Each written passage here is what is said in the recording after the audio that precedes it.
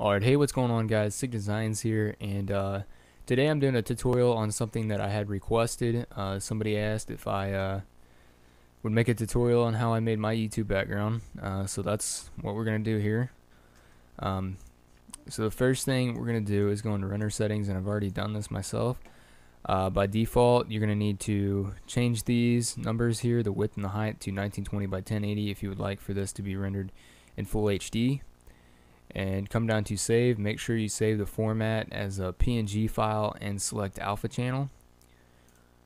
And then when you go to the anti-aliasing tab, it should be set to geometry by default. You're going to want to change that to best, and then the max level 1x1 is fine. And then these two down here, ambient occlusion, global illumination, will not be there by default, so you have to go down to effect and select each one. And the last thing I did under the global illumination tab was change the GI mode from IR still image to IR plus QMC still image. Okay, and now we're done with the render settings. So the first thing I did to make the text here was I went up to MoGraph, went to MoText, and went ahead and changed this to whatever you want. So in my case, for my current background that I'm using, I called it just Cinema 4D. Okay. And then I went ahead right here in the font section and I selected Ethnocentric RG. So that was a font that I used. And let's go ahead and make this a little bit thicker, so maybe 26.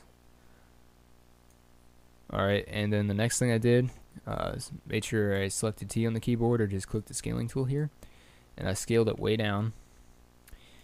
And the reason why we do that is so that we can get this in the rendering area, so the whole text gets rendered out. It's easier to fit it all in there in the frame, so that's what I did. I scaled it down. Okay, and okay, for this next part, we're going to need a plugin called Throwsy. So I'm going to go ahead and open up my browser. And what you can do is just search it up.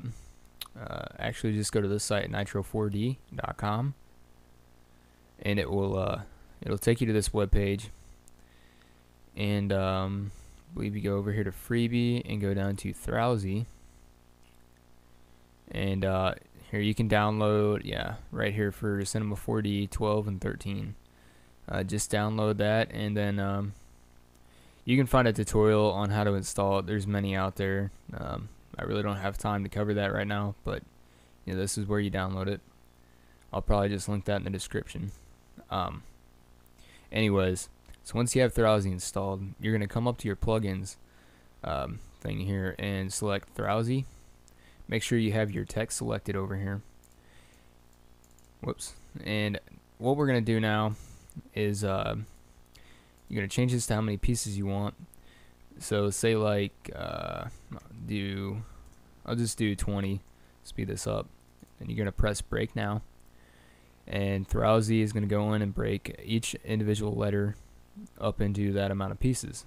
So each letter is going to be broken up into 20 pieces. Okay, so it is now done. Alright, however, we do need to texture this, so, and add a floor. So what I did to do this was, for the outside here,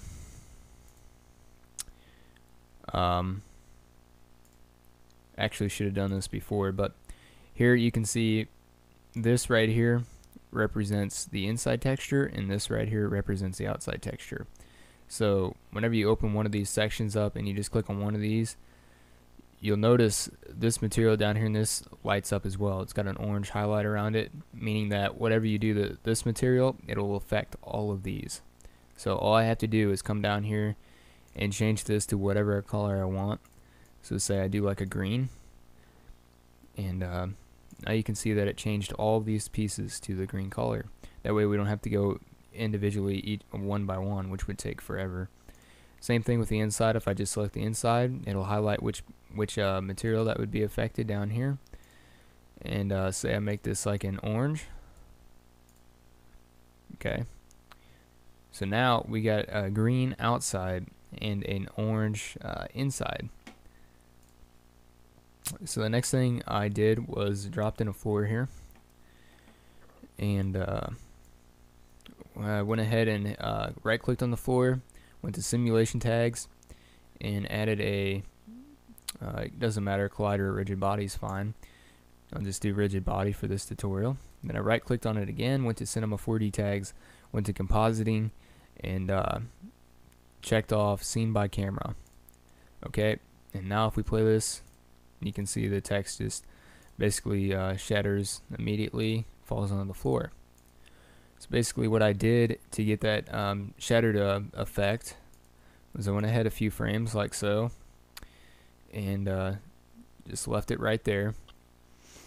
And now one thing I do want to make note of is since we got global illumination in here, we're going to have some lighting in this, because if you see, if we go ahead and render preview this, we have a black screen and nothing's going to show up. So we're just going to get some lighting into the scene. There's numerous ways you can do this. One is just go up here to the light tab, drop down a light, and you'll immediately see an image now. As you can see, it's starting to render there. Or you can add a sky. So come up to the floor tab, add a sky, and render it. Now you can see your text. And I'm just going to leave that sky in there for now. And what I like to do is use a kind of a, it's not really a plug-in, but a little add-on for Cinema 4D called Grayscale Gorilla Light Kit, Light Kit Pro, and it's got a bunch of pre-made lighting sets for you to use. So like say right here an overhead softbox, which is just a light source, all you got to do is double click on it and it's in your scene. Same thing with any of these right here. So I just like to use a softbox here, and that'll help us get a really good looking final render whenever we're finished with this. But however, if you don't have this, you can, like I said, just use the light or use a sky or whatever you prefer. It's up to you. Another note, Grayscale Gorilla Light Kit does cost money. I think it's about $70. Of course, there are ways out there you can get it for free. It's up to you.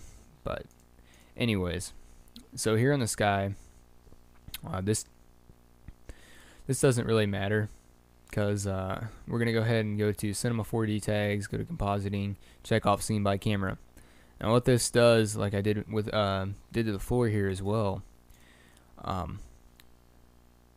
we've got a material on here. As you can see, it's gray. Okay, let me just make this a little bit easier here. If I go up here, actually take this off, go to luminance, bring this up to like 150%, for example. I drag this onto the floor. We're now going to get a lot of lighting, a lot of light given off by the floor here, because it's illuminated and it's going to give off a lot of light, making our text really bright like so. Okay. However, you know, when this render preview, you don't see the floor. That's because we got that compositing tag on here, which is saying that this material that we just put on there, the luminance, is still affecting the text. However, you're not going to see it in the scene in the final render. You're not actually going to see the floor or whatever is causing the text to be, you know, do whatever. So if we take that off, the text probably won't be as bright. We go ahead and render this. So basically it still gives the effect to the text. You just don't see the actual thing that's giving that effect, if that makes any sense. It's kind of hard to explain, but I'm just going to leave that on there for now, whatever. But that's very essential that you make sure, if you drop in a sky, especially when you do the floor, and drop that in there, that you add these Cinema 4D tags and check off scene by camera, because if you don't and you go to render this out, it's going to render a background, and you don't want that. So this looks about good. So once you're satisfied with what you have, you're going to come up to the save icon here in the render settings, or the save tab, where it says file right here. You're going to click this button. You're going to select where to save it and name it whatever. So I'll just call it YouTube background. Hit save. Okay, and you're now ready to render.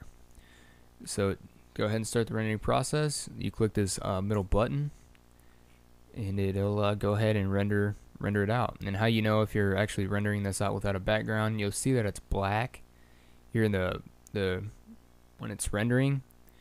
That's how you know there's not going to be a background on this. So this will just take a second.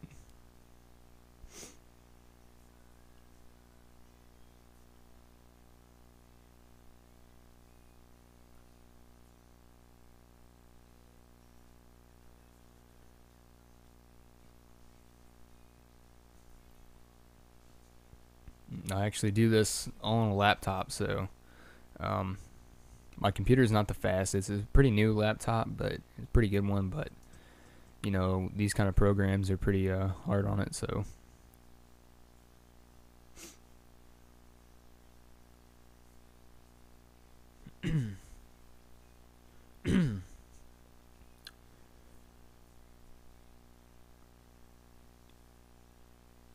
Okay, you can see it just got finished.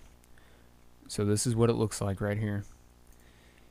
We're just going to close out of that, and close out of that, and you'll see it's right down here. And if we open it up, you can see that it rendered without a background, which is what we want. So you know, go ahead and exit out of that. Let's go ahead and open up Adobe Photoshop. Alright, and go ahead and go here, File, Open, and I'm going to open up a YouTube template.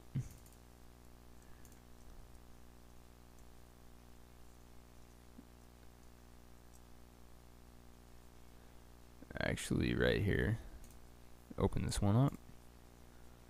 Alright, so we've got a YouTube template to work with, and now I'm just going to go back to my desktop and open up the background here. Once you get it imported into Adobe Photoshop, you're going to want to Control A, Control C on this to copy the whole image, and then click back over here and press Control V, and then Control T, and now you have full control over the text. So if we did is hold Shift and click and drag this over, we can rotate it exactly 90 degrees. Hold Shift again and click down here, and we can scale it down while keeping it in proportion so it doesn't become like too stretched or whatnot.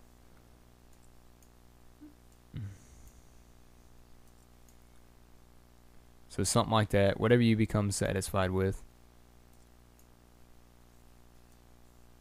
Okay, that looks fine. You can either press enter or just click this to apply the transformation. So you can see it's now in our scene. So that's basically what I did for the, you know, for that part.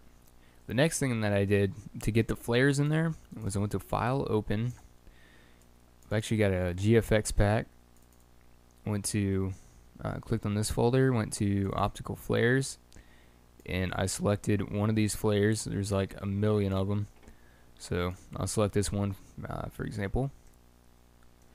This we don't have to worry about rendering out the background because it doesn't really matter.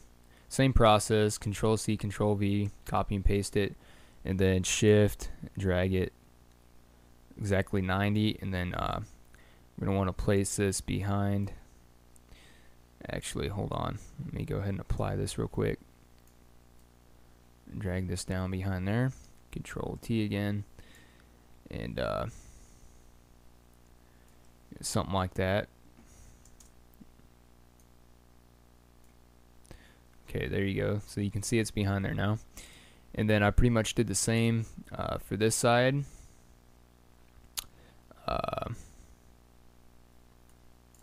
Just use that one.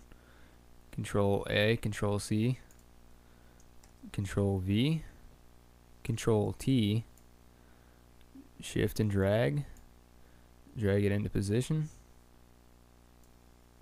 and then enter, and there you go, it's applied.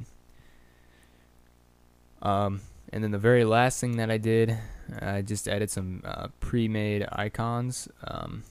Once again, here in this GFX pack that I have, I went to, let's see, actually I think it's, yeah, right here. Just added a Facebook icon, whatnot, so I got it in there. Control A, Control C, Control V, Control T. Place this right here on the side, wherever. And you know, I just kept doing that pretty much. Same process as before. Drug it in there, pressed enter, and then I went to the text tool down here, clicked anywhere, typed in places to find me. Okay, pressed, then went ahead and hit Control T, selected the text, rotated it 90 degrees, put it right there, bam. And obviously, if I was really doing this for real, I would make this text a lot bigger, whatnot. I probably wouldn't go with this look because I really don't like it, but it's good enough for this tutorial. And really, that's how I did my background, and that's about how quick and easy it is to make a background, YouTube background. And yeah, real quick, I'd like to cover how you should save this to get the best quality. Don't go here and go to save as and change this to JPEG or something. You don't want to do that because that'll degrade your quality. What you want to do is come down to save for web, and YouTube only allows a maximum of 1 megabyte upload. So image. So if you look down here in this bottom left hand corner, we've got a 1.106 M, meaning that that's over 1 megabyte pretty much. So what we can do, the best quality image really is to select here on the preset PNG 24, and right here on the image size, drop the image size down to say 90% until it'll take a while, but once it loads, you'll notice the file size has changed. So you can see that it's 958.7K, meaning that that's 958 kilobytes, less than 1 whole megabyte. So this would be an image that YouTube would allow to be uploaded. And see, I'm at 978. I could probably bring this up to about 92% scale. So you're just kind of shrinking the image down a little bit to get a smaller size. So that's still a little bit too big. So you just got to kind of play around with that until you get this below 1000K or whatever. The reason why I'm saying this though is because whenever you upload this, you'll get a much clearer quality. It won't be so fuzzy, or you know, it'll look really good. So whenever you get this where you want it, you're just gonna press save, and yeah, do whatever you want from there. And guys, that's pretty much it. That's pretty much how I made my background, and I hope this helped you out. As always, please subscribe, like the video, leave a comment down below, let me know what you thought. And yeah, let me know if this helped you out, guys. I'll see you guys later. Peace out.